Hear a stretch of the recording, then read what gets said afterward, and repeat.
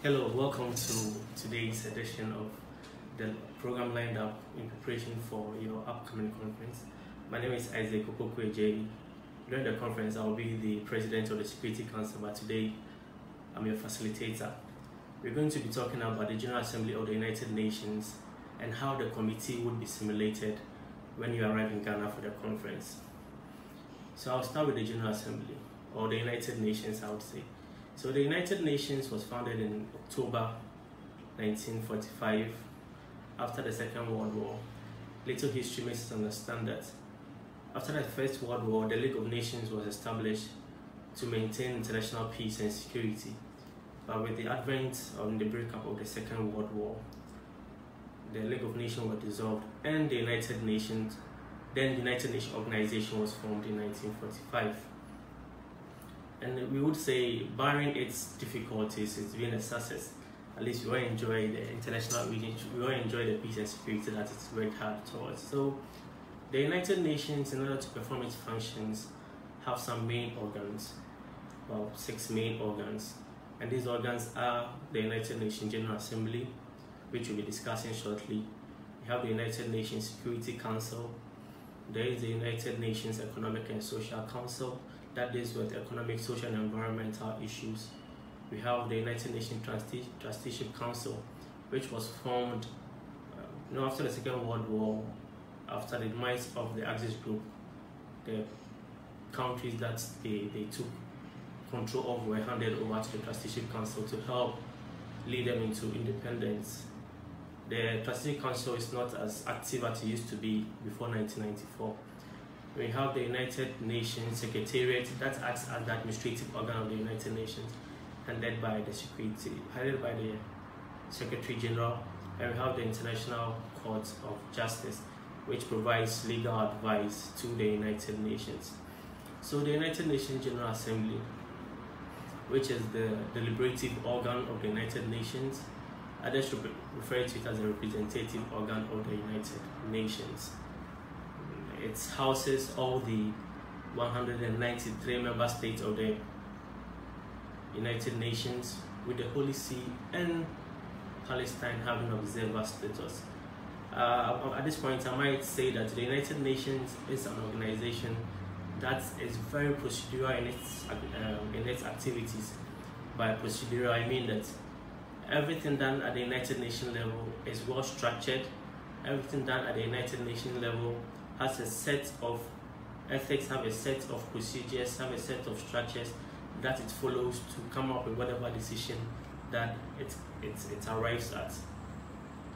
So, honorable delegates, I think most of you are excited about coming to Ghana, but in order to enjoy this conference, it's very important that you understand the procedures that are going to be used during the committee simulations. I believe most of you have read the background guide that have been given to you and have some questions in mind. So I would go into the background guide and I'll try and explain a few things in the background guide that would help you to better appreciate and better enjoy the conference when you come to Ghana in July. So at this time, I believe most of you are also aware of the committees you would be working from, and you have been introduced to your presidents or the various committees and the chairs. You can contact them and they would help you to also understand the procedural nature of the upcoming conference. So when you are seated in your committee rooms, I would expect that you all come in with a lot of confidence, an open mind, and the will to come and learn and impact. In the committee rooms, you will be ordered by your chair or the president of the committee to sit down. I think the arrangement will be done for you so that you know exactly where you're going to be sitting with your placard of your country of delegation written boldly and nicely on it, so you know exactly where to sit. So the first order of business is the roll call. That's the first order of business when everybody is seated in the committee. The committee chair would welcome and introduce the days. The days represents the officials in the committee, being the chair, the vice chair, rapporteur, secretary. Those people comprise of the days. So the days would welcome you and the introduction of the officials would be done. the first order of business is the roll call. So the committee chair with the rapporteur would mention every country present in the committee. And when that is done, there are two appropriate responses or two possible responses. You will either respond present or present and voting. And these responses are extremely important so far as the general deliberations in the committee is concerned from the start to the finish.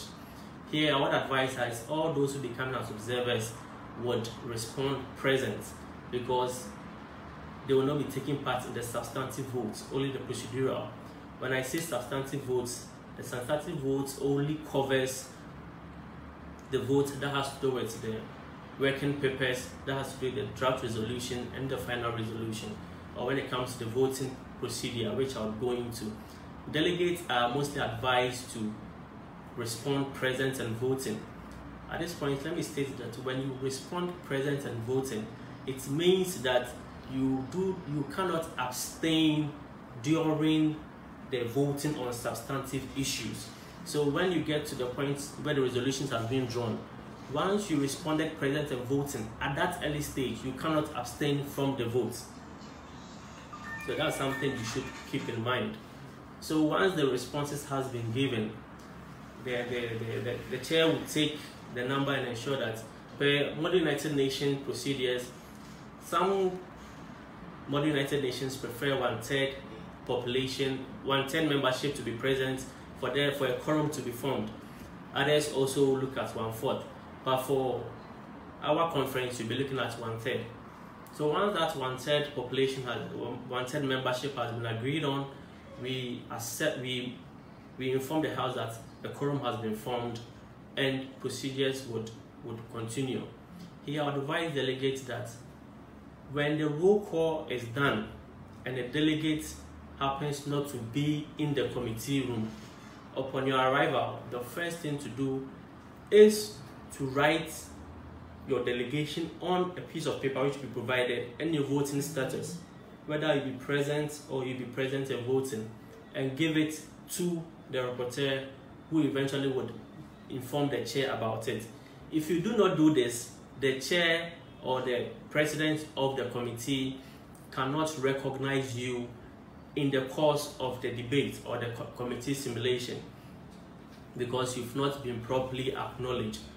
After that's been done, the next step is setting the agenda. As most of you are already aware, for the conference coming up, we have two topics that we are going to be discussing.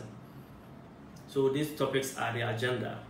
And in setting the agenda, motions would be accepted by the chair. In Modern United Nations activities, in order to catch the attention of the chair, you left your placard. I remember there are times that some delegates unknowingly would raise their hand and try to stand up to catch the attention of the chair. That is not done in the Modern United Nations. You left your placard, and until you are acknowledged by the chair, you do not stand.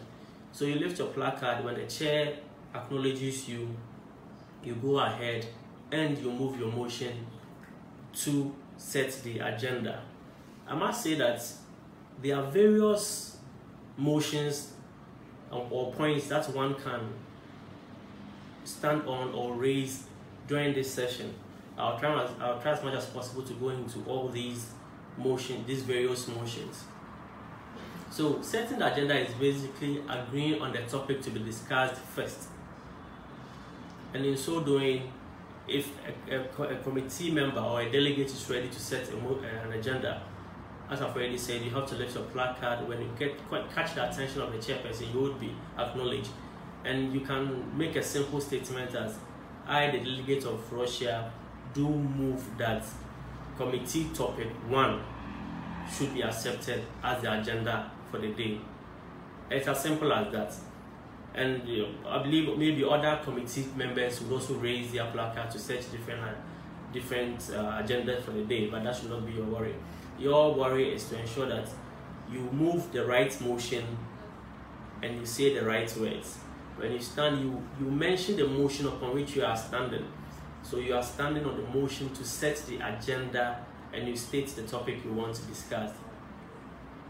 At this point, a delegate can stand on the motion which we refer to as the motion to suspend the debate. What this basically means is that the delegate is requesting that the formal session is suspended for the committee to move into an informal session to discuss whatever thing that wants to be discussed. In some of the United Nations conferences, some delegates would rise and seek the attention of the chair to move into, to suspend the debate and state what they want to go and do.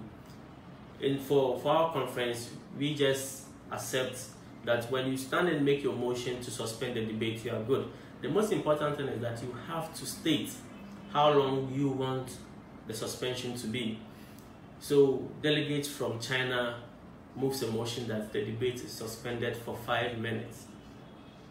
This motion is not subject for debate. Once this motion is moved, the chair acknowledges the motion, repeats the motion, and is voted on. With a simple majority, the motion stands. So in this instance, when it's realized that sometimes there are various motions passed in terms of the topic that wants to be discussed, a motion for suspension of debate can be made, and delegates would among themselves go and have discussions and come back and determine what topic they want to look at as the agenda for the day. One thing is that once a motion has been moved, the delegate, you can withdraw the motion. And in order to withdraw a motion, you write it on a paper or in a note that will be provided, and you get it to the attention of the chairperson of your committee, and you would be called upon and the motion would be withdrawn. So most importantly, once the topic, don't forget we are still at the point of agenda setting. So when one delegate moves that agenda 1 is chosen, and another delegate moves that agenda 2 is rather first discussed, the chairperson would inform the House about the 2 motions that is before the House, and they would be voted on. Dear delegates, once the motion has been passed and voting will be done on them, all that is required is a simple majority. So when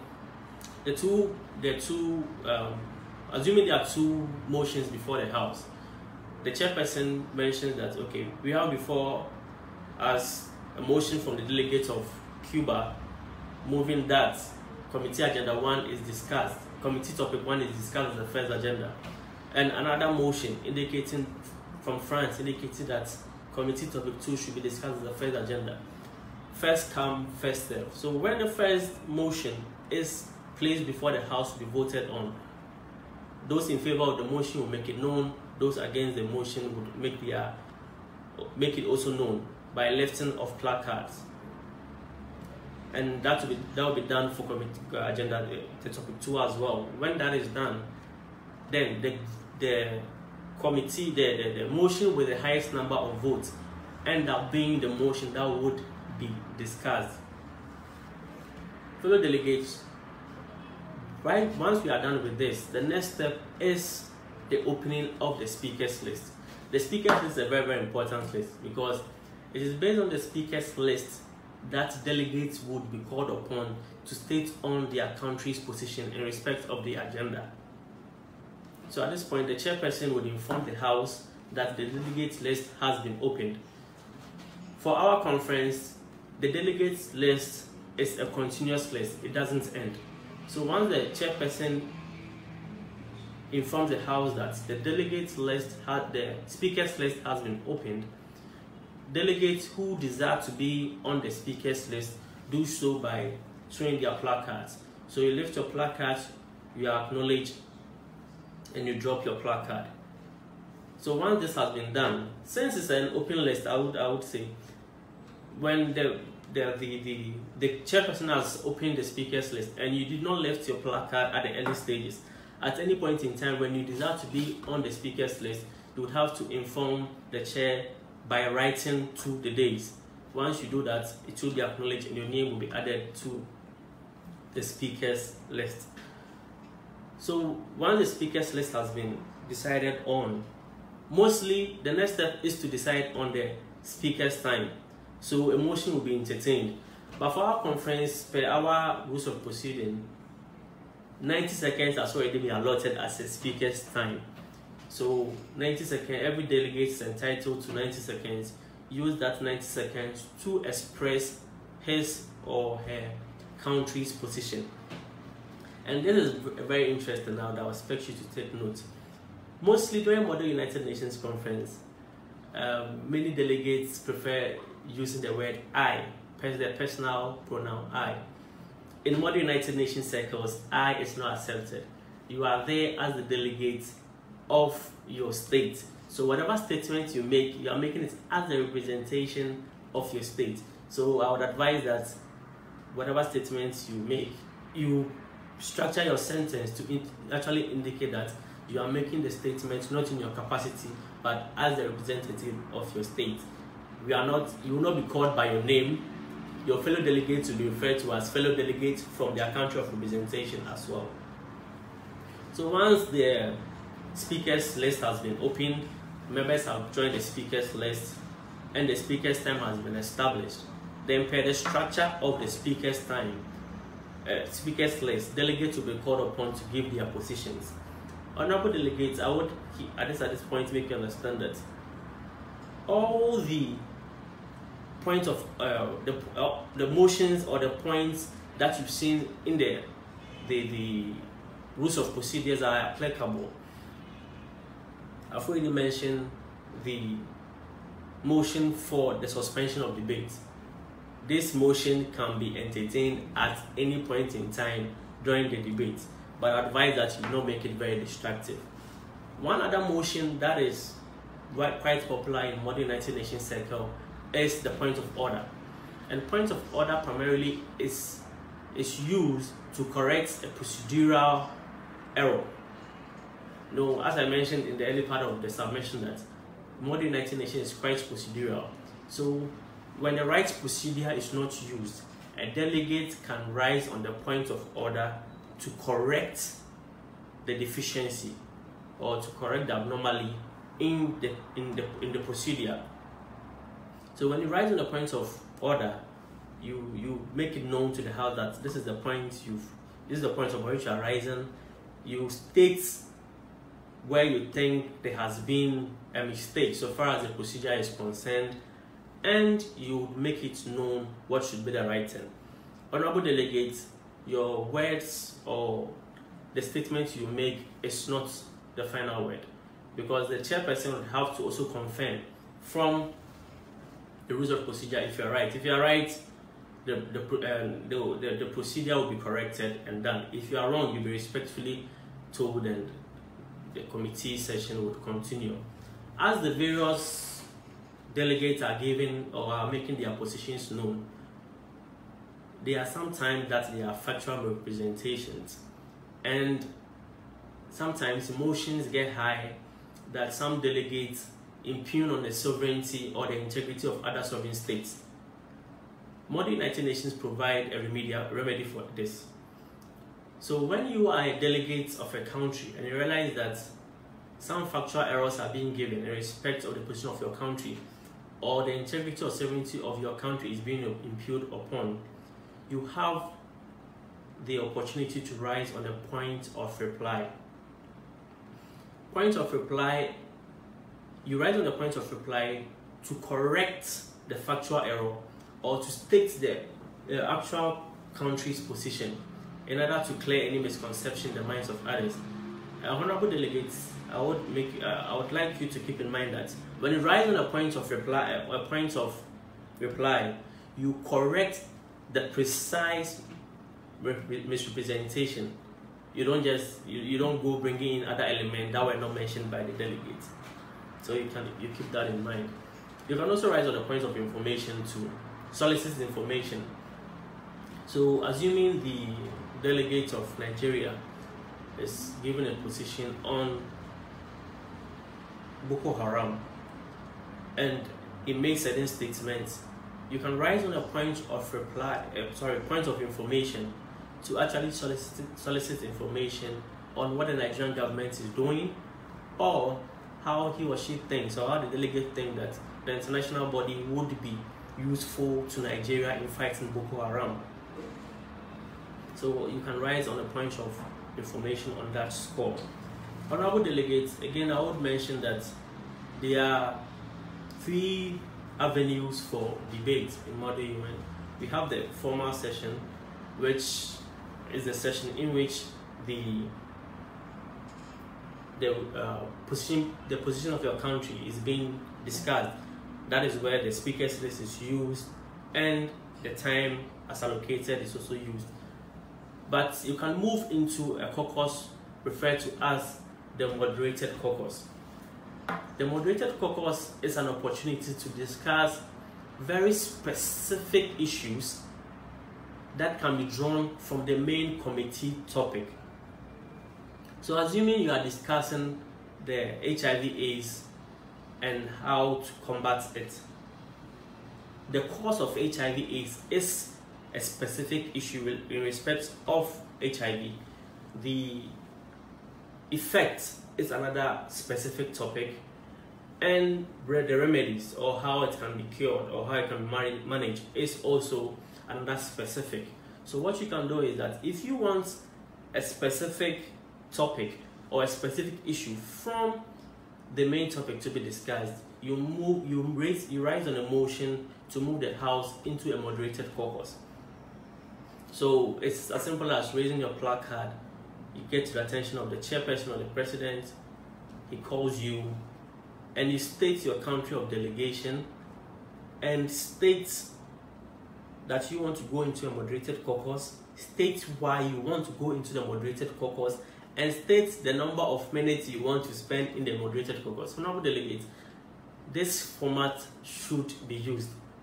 1, your country of delegation, the motion on which you are standing, which is you designed to go into a moderated caucus, the specific topic you want discussed in the moderated caucus, and the number of minutes or hours you want to spend in the moderated caucus. The chairperson will acknowledge it, and there would be a vote, and if majority of the members agree, you would go into a moderated caucus. Another caucus is the unmoderated caucus. The unmoderated caucus is, I would say, an informal session where the chairperson does not interfere in the activities during the informal caucus. Mostly, the members of the committee move into informal caucus to discuss issues that have been stagnant in the formal and moderated caucus, or to put together their working papers. Honorable delegates, there is a temptation to always abuse or use the time that has been allocated for unmoderated caucus for other activities instead of focusing on the committee activities. I would advise strongly that you use the unmoderated caucus wisely, because you are here to learn, you are here to be better people. So when the unmoderated caucus elapses, you move into the formal session. When the time elapses, you move into the formal session. You always have the opportunity to return to the unmoderated caucus. So at this point, we are in the formal session, and the various delegates are given the positions of their country. As I've already mentioned, you have the right to stand on the points of order, the points of information which I've explained, the point of the right to reply which I've explained. I've explained to you how you can suspend debates. One other motion that you can rise on is the motion to adjourn the meeting. Honorable delegates, as I've mentioned, these are specific motions that you should be familiar with in order to enjoy the model United Nations experience. So, the adjournment of meeting, or the motion to adjourn meeting, is raised so that the work of the day, so far as the committee work is concerned, is adjourned to the next date that committee work is supposed to start. So once the committee work starts, or let's say the agenda has been selected and the speakers has been opened, you cannot raise, it's not advisable, I would say, to raise a motion to adjourn the meeting, because you've literally done nothing for the day. So mostly adjournment of meetings comes at the latter part of the day, when there've been so much progress in your working paper, your draft resolution, or even your final resolution, honorable delegates. Another motion upon which you can rise is the adjournment of debate. Honorable delegates, as I've already mentioned, there are topics that have been given to you or your committee will be discussing. So, should there be a stalemate, or should you realize that you are not making progress in one of the topics, the structure of the model UN is to ensure that there is flow of events. So, you can rise on the point to adjourn the debate.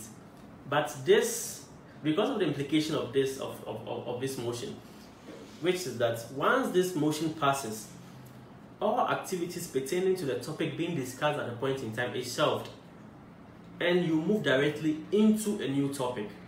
So irrespective of where you've got into, whether you have working papers, whether you have draft resolution, once the adjournment of debate passes, all those activities ceases, is shelved, and you move directly into a new topic. So for a motion to pass, for this motion to pass, the one person would have to move the motion, and there should be speakers for the motion and speakers against the motion, two each from each, 2 for and 2 against, and the motion can only pass if there is 2/3 majority. So when 2/3 majority are in favor of the motion, it passes. Another motion which you can rise on is the closure of debate. This is where, once this motion passes, then you are moving directly into your voting procedure. This is where you discuss your draft resolutions into final resolutions. There's an automatic way that the committee goes into closure of debate. Once the speakers is exhausted, automatically you move into closure of debate. So your chairs are very well informed, and they will know how to ensure that the speakers list is quite fluid. Because once the speakers list is exhausted, they are moving into voting procedures. But a delegate can move a motion to move the House into the closure of debate, where when it passes, you move directly into the voting procedure, where you discuss your draft resolutions and eventually your final resolution.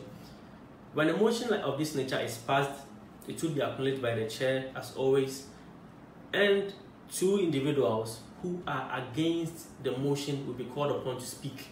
So when these 2 individuals make their statements within 15 seconds each, perfect for the committees, it depends on the discretion of the chair. When these 2 individuals make their statements known, then it goes into voting. When it gets to 2/3 majority, it passes. The committee activity ends so far as the speakers is concerned and working papers are concerned, and you move into the voting procedure. When it doesn't pass, when you don't get a 2/3 majority, then, honorable delegates, you continue with the committee activities. Honorable delegates, should it be that this passes? Welcome back, fellow delegates. So before we proceed, we will do a little recap of what we're talking about so far. We started by talking briefly about the United Nations organization, mentioned that it was founded in October 1945 after the Second World War. The various organs of the United Nations, we mentioned the United Nations General Assembly, we mentioned the United Nations Security Council, we mentioned the Economic Social Council, we mentioned the Trusteeship Council, we mentioned the Secretariat, and lastly the International Court of Justice. Then we zoomed into the General Assembly, which is the deliberative organ of the United Nations. It houses all the 193 member states of the United Nations, and Palestine in the Holy See of observer status. And we zoomed into the committee simulations, what you expect during the committee simulations, and the appropriate procedures that needs to be followed when you are in the committee simulation. The United Nations organization is very procedural. The activities is very well structured, and you would have to follow those structures in order to fit in and better enjoy your experience with Model United Nations. So we started off from the committee chairs, welcoming all the committee members into the committee and ordering the House to order, after which a roll call would be called. When the roll call is called, we mentioned that there are two appropriate responses that comes up.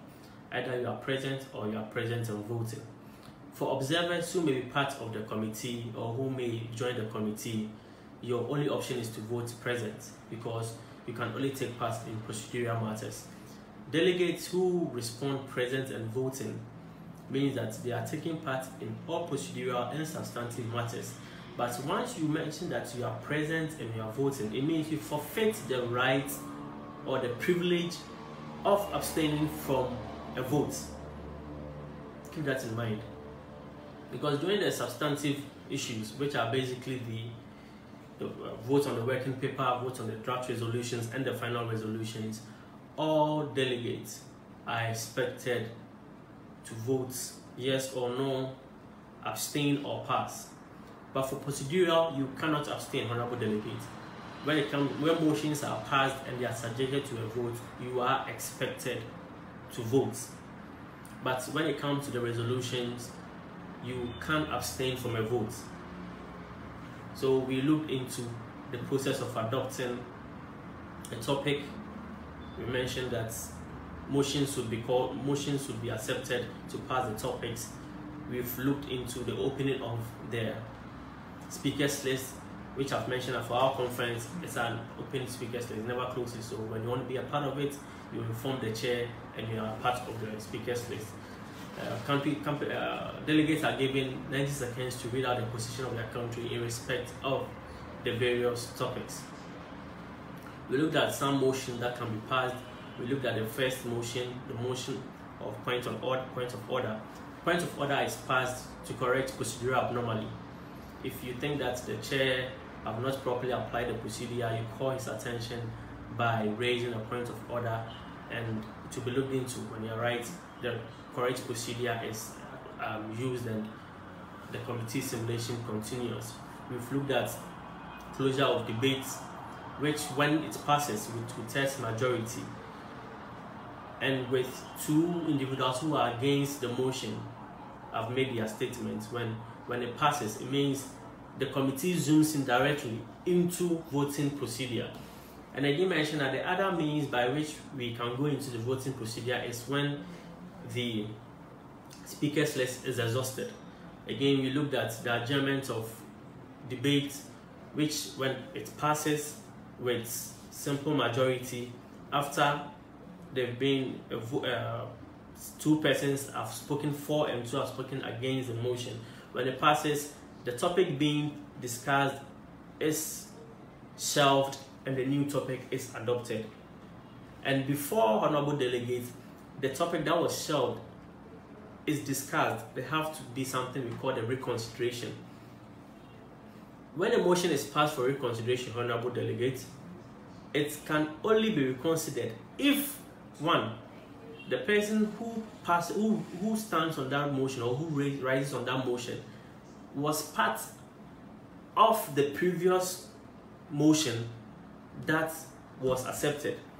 He should be on the part that favored the suspension of the previous topic. Again, there would be two speakers who would have to speak against the reconsideration, and when two-thirds majority is secured, then it passes. If it's not secured, then it doesn't pass. Again, we looked at suspension of debates, which can be called at any point in time. When one rises on the point of suspension of debate, we mentioned that he doesn't need to explain the purpose for which he or she wishes that the debate is suspended, but the period for the suspension would have to be stated. All it needs is a simple majority. It does not go, it's not debated. Once the motion is mentioned, the chair makes it known to the House, and it's subjected to a vote. When a simple majority is, when you gain a simple majority, then we go into that motion. We discussed that again. We discussed the moderated caucus and unmoderated caucuses. The moderated caucus is a debate avenue where a delegate moves for a moderated caucus and he states the topic that needs to be discussed in the moderated caucus, and again states the period or the minutes or the time duration for the moderated caucus. After when the time elapses, we move back into the formal session. Again, same with the unmoderated caucus, where when a delegate moves for an unmoderated caucus, a specific time is given, and when that time is subject to the vote and the time is up, they reconvene. So before we left, we got to the point where we are moving into the voting procedure, honorable delegate, and this is a very critical part of the modern United Nations experience. Before the voting procedure commences, one, ideally, there should have been working papers that are ready and have been introduced and have been given to the committee days or the secretariats, which would be accepted as draft resolutions, would be looked into. Honorable delegates, working papers cannot be discussed during committee meetings unless it has the authorization of the committee chair and it has moved from working papers into draft resolutions, honorable delegates. So when a draft resolution is presented to the committee, from the date to the committee, then all delegates would have the opportunity to scrutinize the draft resolution. Ordinarily, every draft resolution or every resolution, I would say, has some very key components. One, the resolution would have a title. It could be Resolution 1013. They have Resolution 1345. They have quite a number of resolutions. So the resolution have a title, and that was decided by the Secretariat. And there would be the preambulatory clauses. The preambulatory clauses gives the resolution a context within which it finds itself. If it has to do with the subject matter, probably it might have already been discussed by the United Nations, so references will be made to the various discussions. So the preambulatory clauses gives context, and they are the operative clauses or the verb clauses. These are the action points that would be implemented or that the United Nations or the committee seeks to implement. And resolutions or draft resolutions have sponsors and signatories. Honorable delegates, you should take note.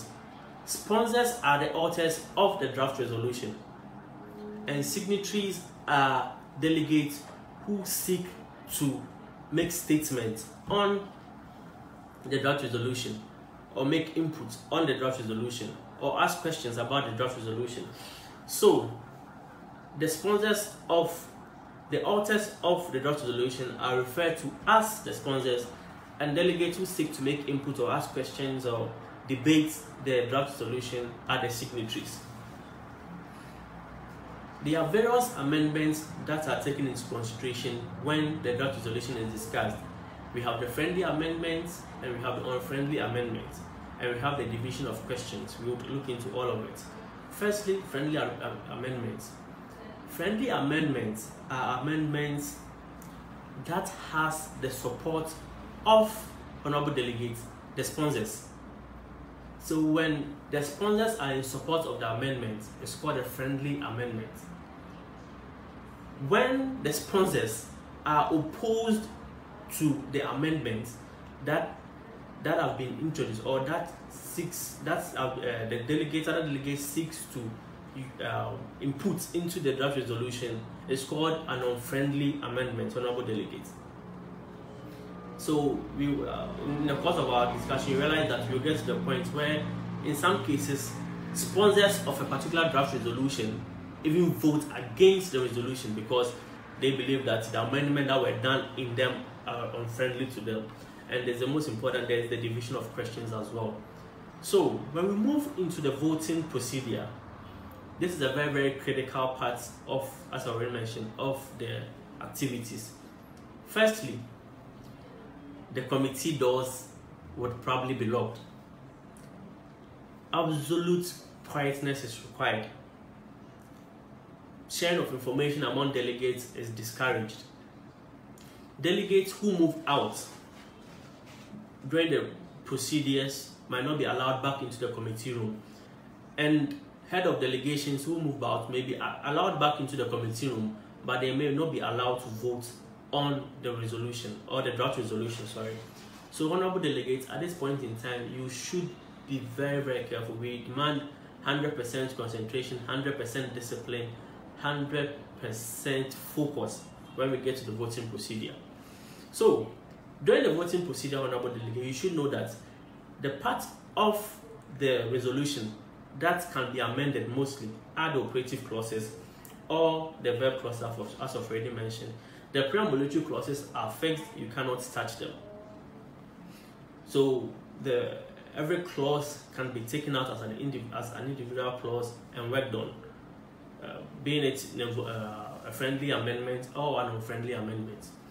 And another avenue for amending the draft resolution is the division of question.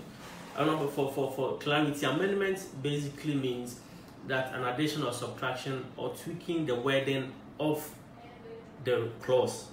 So we've discussed friendly amendment, we've discussed unfriendly amendment, so we come to division of question, honorable delegates. In some cases, when the resolution is being discussed, some delegates feel or are of the conviction that some clauses are so significant they should be made to stand alone, so that whoever reads the resolution can actually sieve out and actually appreciate the importance of those clauses. And in this instance, the division of question is used. So when the division of question is used and it passes, it's used as an annex to the resolution. So before a document or before a clause gains that significance, okay, there are two votes that comes in here. So a delegate will first have to move a motion that clause 1, clause 10, clause 15 should be subjected to division of question. And when this is done, honorable delegates, the chair will make it known to the House, and two individuals will speak for the motion and two will speak against the motion, honorable delegates. After that has been done, it would be subjected to, so this one is called the procedural vote. Procedural vote.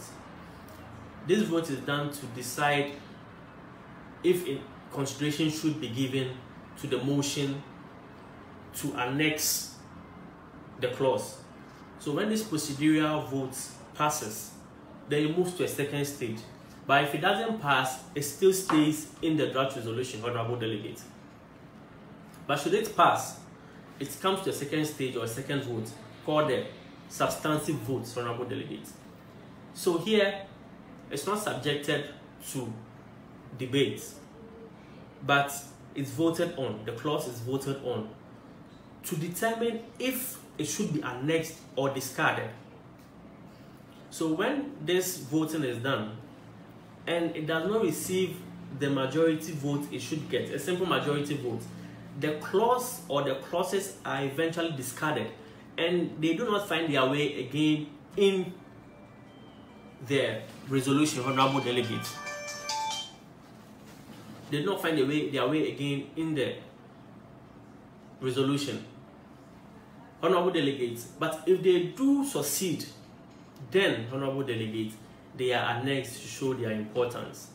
So these votings go on and off severally until eventually the documents adopted by the House as a final resolution.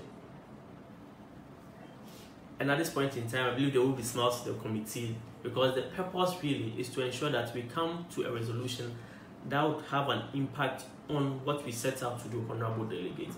So as I've enumerated from the start, it's quite procedural, and I believe that most of you have been looking through your rules of procedure, and some words might not be familiar to you, or some words might be confusing.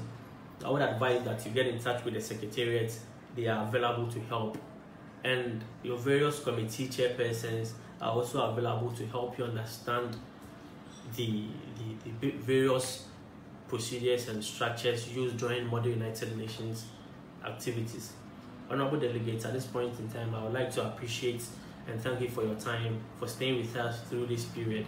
And it's our expectation as the Secretariat and General Assembly that upon your arrival you have an amazing experience in Ghana, and one that is filled with accumulation of knowledge, so that when you return to your various countries, you would be able to say that indeed you went for a modern United Nations conference and you understood the procedure so well that you gave your best. Thank you very much, and have a good day.